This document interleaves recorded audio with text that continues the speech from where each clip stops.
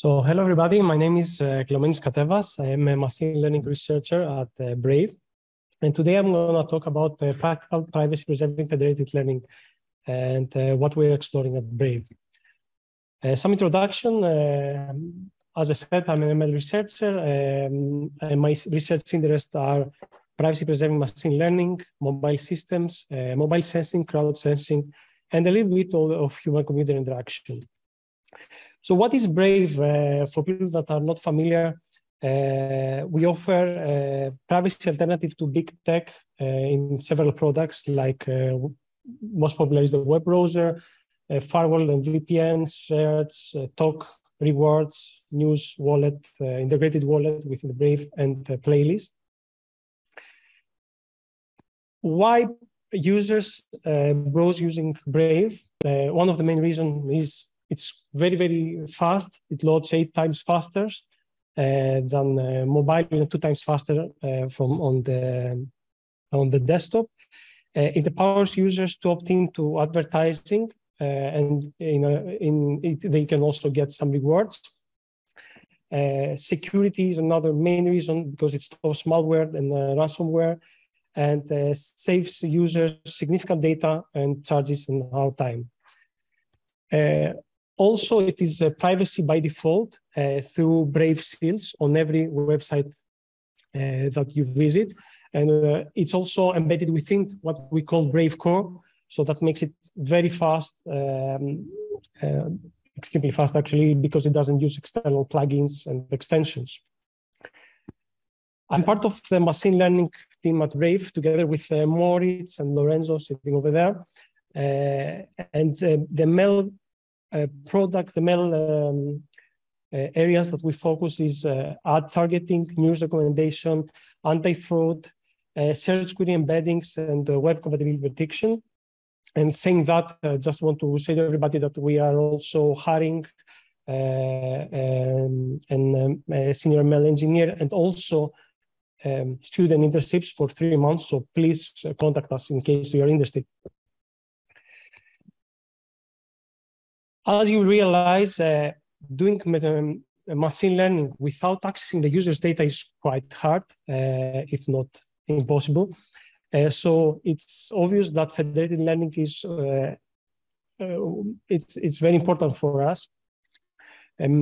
So the aim of the Brave's approach to federated learning is to enable learning from users' data in a privacy-preserving fashion, to improve prediction performance and drive engagement in advertisement, news, etc. And everything is happening. I mean, I don't need to introduce federated learning to everybody. Until now, you should be familiar with federated learning, right? But the main and most important thing is that all of the training is happening on device within potentially in the web browser, as I will talk in a few minutes. We have several privacy protection mechanisms, even on low sensitive data, and these are the data that I will explain in a bit. But however, in this figure, you will see how we envision our federated learning platform that we will release in the future. Every client can have their device, can be a mobile device, can be their desktop computer, that they train the model locally. They contribute the model to a centralized service. It also comes through a proxy service, which, because we have end-to-end encryption, this proxy service doesn't have any access to the actual data, or in the case of federated learning, the model weights, the model parameters. However, this proxy service can remove some sensitive information that we can identify the users, like the IP addresses.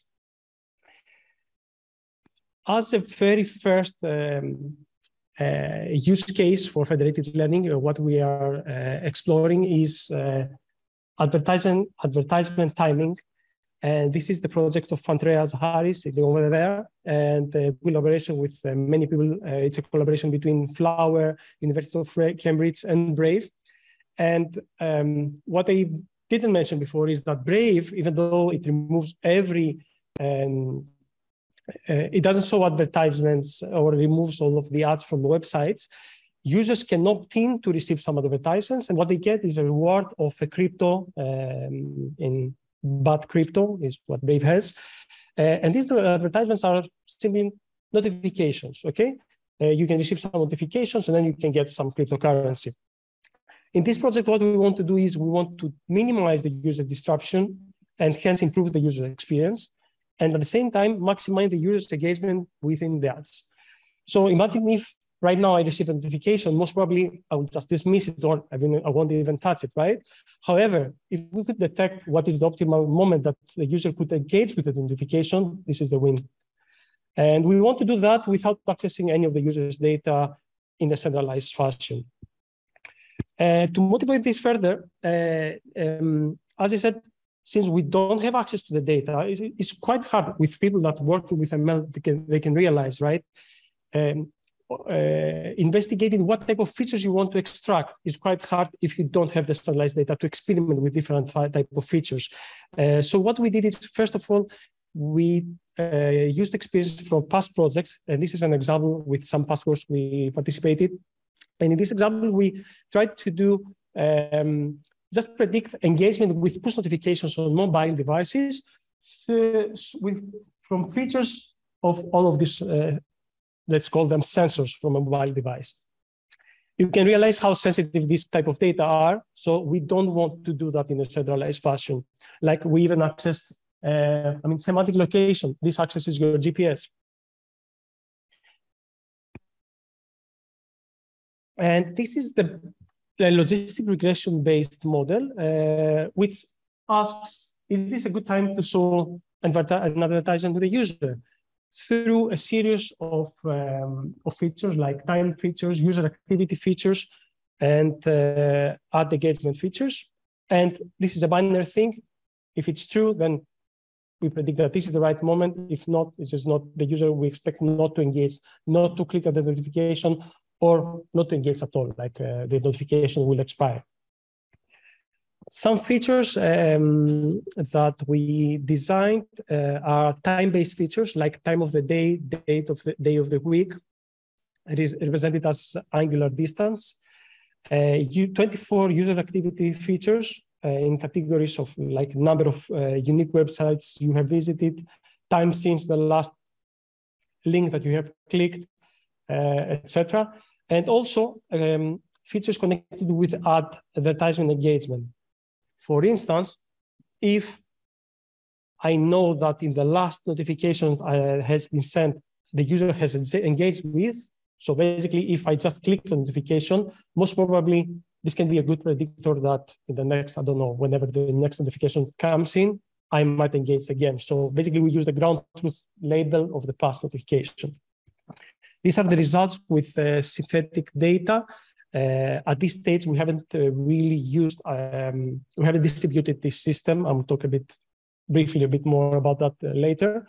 So for that reason, Andrea used synthetic data, and these are IID data or versus non-IID that you can see the results over there with different alpha and beta parameters, which shows how close the non-IID distributions are. What is next? At Brave, what we do is we have 3 builds, the nightly build, the beta build, and what leads into the actual release of Brave. As a first step, we want to use the nightly build. The whole change request will be migrated next week, sometime next week. So first, we want to do a small user study with Brave internal stuff only. Then move that into an external user study. We have a good forum with users that engage with, like a community with around 150,000 users. And then enable this into the nightly build, and then eventually will lead into the main release. But what is missing from the federated learning landscape is, and moving into a slightly different area, is some question that we have: how we can enable machine learning modeling across different third-party applications, maybe even DApps, to solve existing or new machine learning problems. How we can take advantage of topological network properties for instance, 5G antennas, etc., for better FL convergence without compromising the user's privacy, and how we can provide collaborative FL models transparently in an as-a-service fashion. And the answer to all of this is what we call Federated Learning as a Service. And this is a project that I have been working with while I was at Telefonica Research with my ex-colleagues, Nicolas and Diego. So what is FLAS? How we call it FLAS. It provides an extensible high-level APIs and software development kits for service users and privacy-preserving management.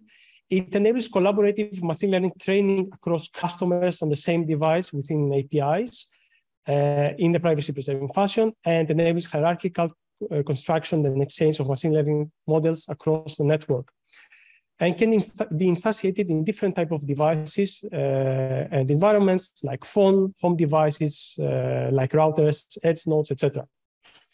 So these are the three use cases that we see. The first use case is the typical federated learning thing. Imagine if you have a mobile phone, and let's talk about mobile devices at this stage, where you have a service running, the FLAS service. Imagine that being an app already installed there. And then a third-party company or small company that they don't have the experience, the expertise, the infrastructure to do federated learning. What they can do is they can go and communicate with the FLAS service within the app. I'm not talking about centralized again. So exchange either the samples or even train a model locally on their app and then distribute to the FLAS service the trained model. And then FLAS is responsible for taking care of all the FL, like FL rounds, doing the federated averaging on the central server, etc.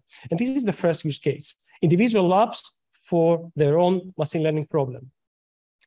The second use case, which is the more interesting, is different applications collaborate together to solve the same ML problem. For example, two different apps that collect images, okay? And they have different non-IID distributions of the same type of samples, Instagram and Facebook. They don't want to share the data together. However, they trust the FLAS service, so that they distribute, they send these samples to the FLAS service. Then the FLAS service can do the machine learning, the on-device training, and then continue with the whole federated learning. And that's the second use case. Or at the same time, and this is what we call joint samples, right? Two different apps, they can join the samples to the FLAS service to do the modeling, the on-device training. However, we also support what we call joint models. Joint models means that every single app can train the model on their app, within the app, and then only send the trained model to the FLAS service. Federated averaging is happening again on device as a first level, and then distributes that to the federated learning infrastructure. And the third use case is quite theoretical. We haven't really dug into this yet. It's a more of different apps collaborate to solve a new machine learning problem. For example, different type of companies like Uber and Spotify. Spotify is an expert on knowing music recommendation. Ubers can share the mobility data and then jointly try to solve this problem. So what we try to do is we did an actual study with actual users and run and tested the first two use cases. Actually, we tested the joint samples and the joint models so that different apps can collaborate.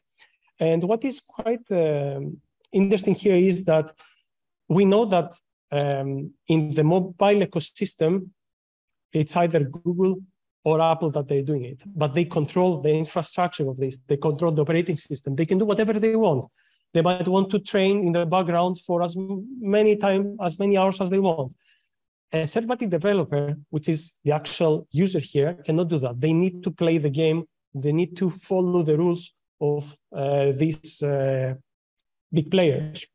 So, and this is what we do. This is the FLAS system architecture and how we manage to solve the problem. We have a backend what we call the Flash server, which has an admin interface. Everything is running in Heroku as a cloud service. And you have an app developer that can log in and then can register the app. Then we have the client device that the Flash locker is running within. And it can be an app, or it can even be, for example, Android is open source. It can even be a service that can run inside there.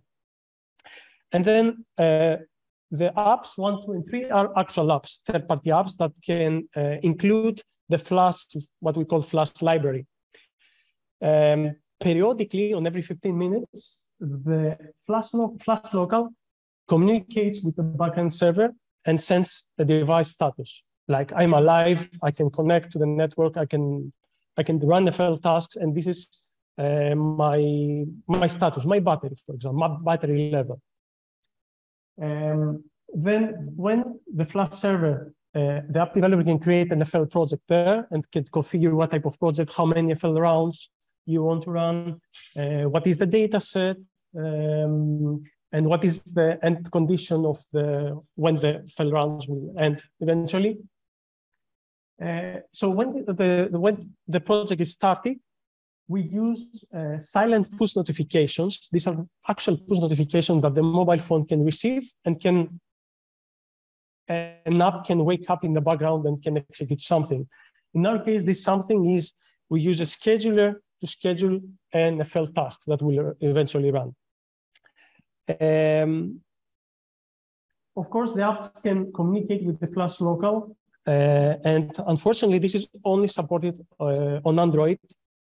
Yet iOS doesn't support this, and that's the only reason, that's the only limitation we faced for not including iOS users in our study. Moving next, for non-device training, we use TensorFlow Lite. We're extremely excited that TF Lite is now supporting on-device training since 3-4 months ago. To be fair, at the moment that we did the study, this was not released yet publicly. They only had a demo version that this is the code base that we used. So, this figure shows the difference between the Flash local service and how it communicates with any type of application. You can see the Flash lib is included in both, with some differences, which is as an input, the app is inserting the samples, and notice that you only need around 10 lines of code to include the Flash lib into an app. Basically, the API is as simple as you include the data, you authenticate with the Flash local, and then you get as an output the model that you are willing to train. You share the local samples or the ML model, depending on the configuration, joint samples or joint models. And Flash local is responsible for receiving the silent push notifications, the backend communication, authentication, app authentication, sending the periodic device status to the backend, etc. For a user study, we recruited approximately 140 Android users for 1 month. They all installed the Flash local application and 3 toy apps. We call them red, green, and blue apps.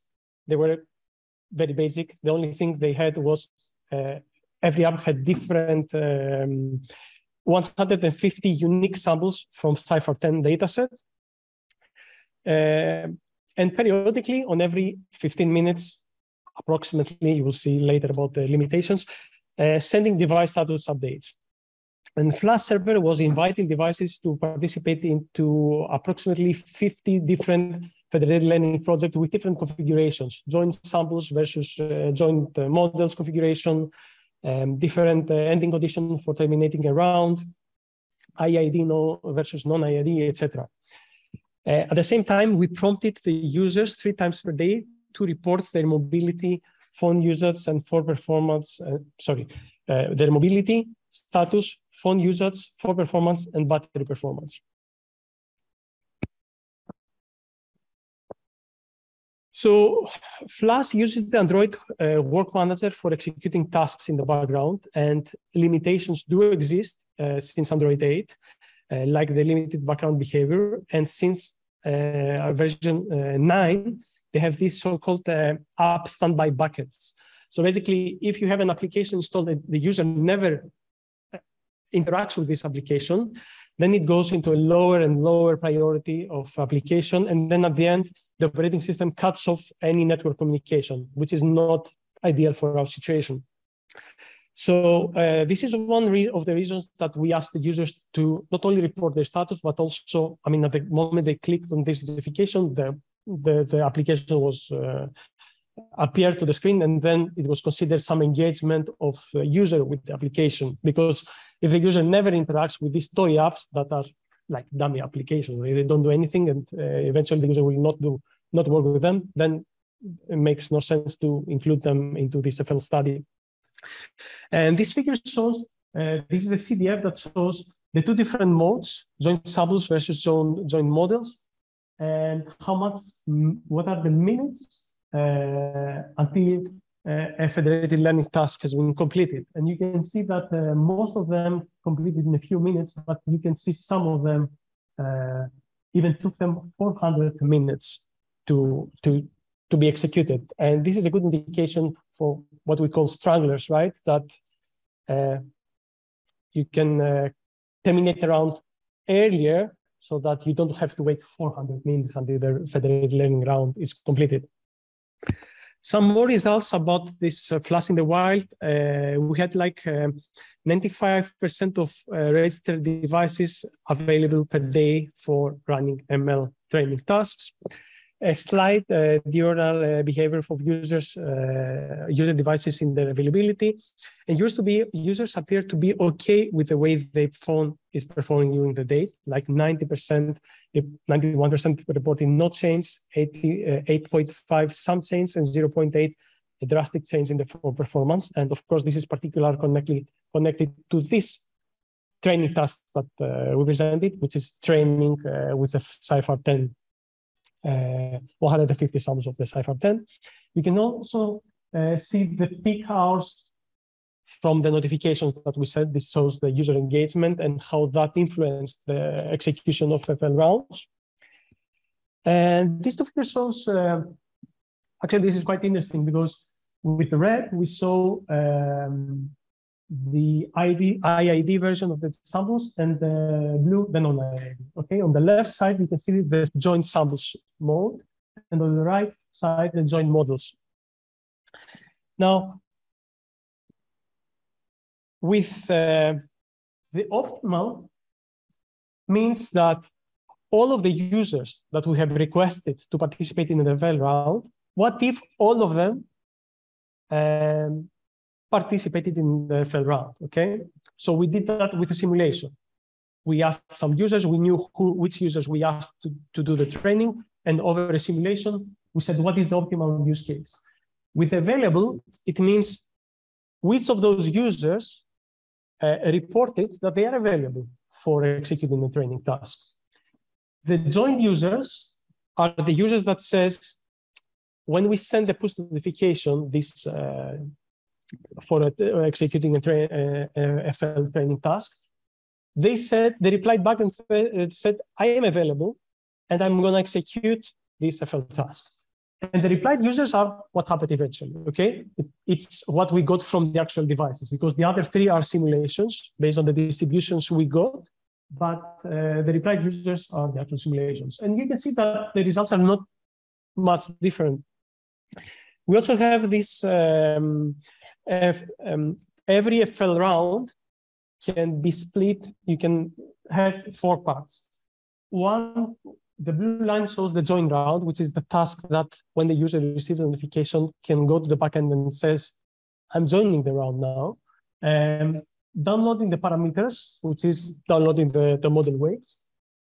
Then loading the samples, and loading the samples is not only loading from the disk, the phone's model, but also loading them into the TF Lite model. Okay, and you can see that this was one of the most consuming tasks. And finally, conducting the training with the red line over joint samples and joint models configurations.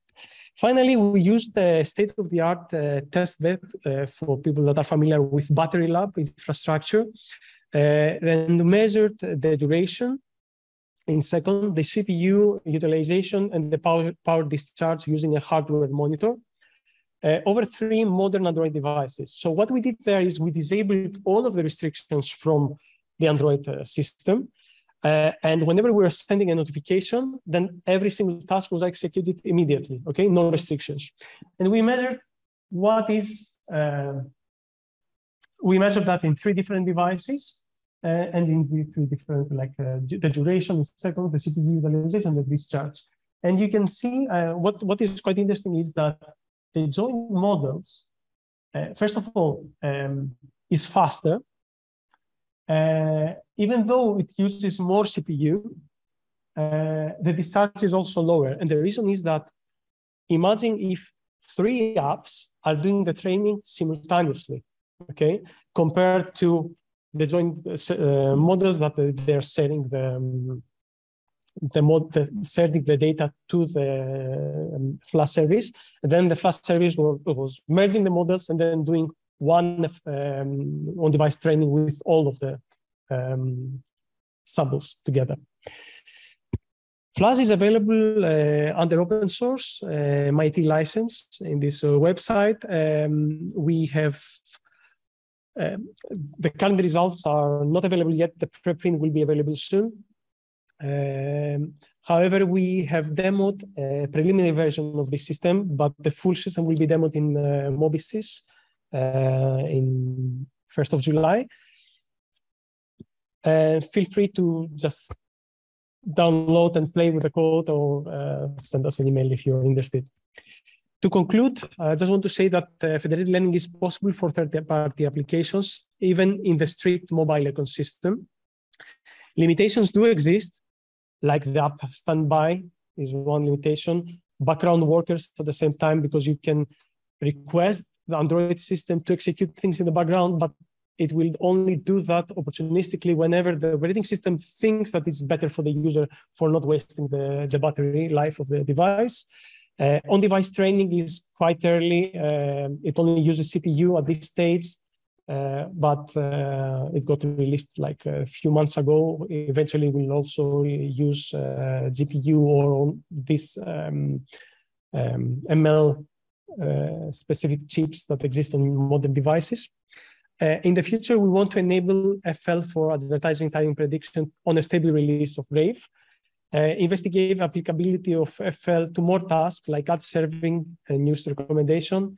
And finally, explore more advanced privacy preserving technologies like the use of TEs or homomorphic encryption, especially for secure aggregation reasons, etc., to do federated learning with more sensitive data that will allow us to do FL with more sensitive data.